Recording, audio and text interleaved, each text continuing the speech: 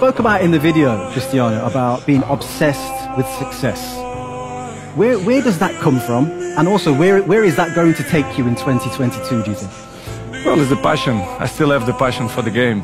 Not just score goals, and it's to entertain myself, because I play football since I was 5-6 years old. So when I go to the pitch, even in the trainings, I'm still enjoy, and my motivation is still there.